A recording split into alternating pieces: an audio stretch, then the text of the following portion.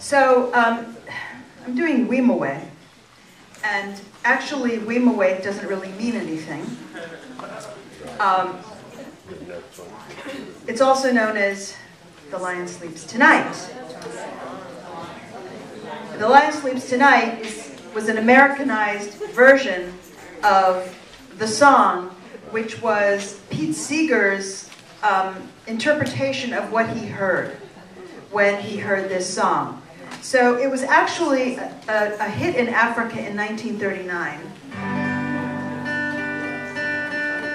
And Pete Seeger misheard the chorus of Wimoweh, which means he is a lion, Wimoweh.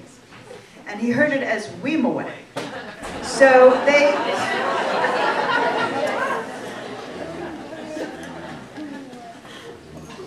By the way, he's not the first one to mishear lyrics, right? Dave Barry wrote a whole book about that. So they called it Wimoweh, and it was kind of done in this instrumental version.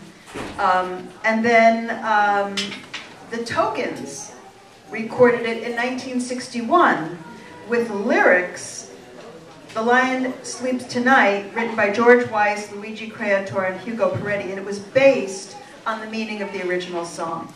So Wimoweh was extremely popular when it was done by the Weavers.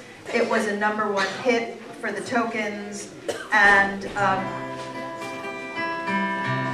so it's been covered many times, many ways, and there are some different parts to it. So I hope you're going to help me. So for all the men out there, this is your part.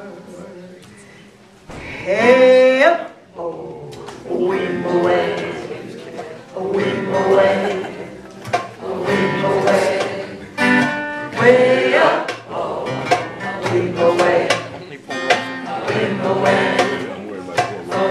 Okay, girls, don't do it because I need you for something else. Let me hear, guys. Way up, Wimoweh, Wimoweh, way up, Wimoweh, Wimoweh. Okay, mid-range.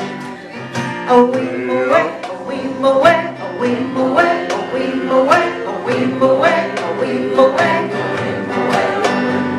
oh Wimoweh, Wimoweh, Wimoweh, Wimoweh, Wimoweh, Wimoweh,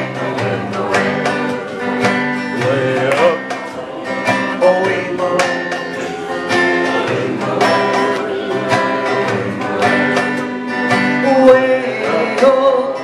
way ho, way ho, way ho, sing that with me, somebody. Way ho, way ho, way ho. All right, put all those three together.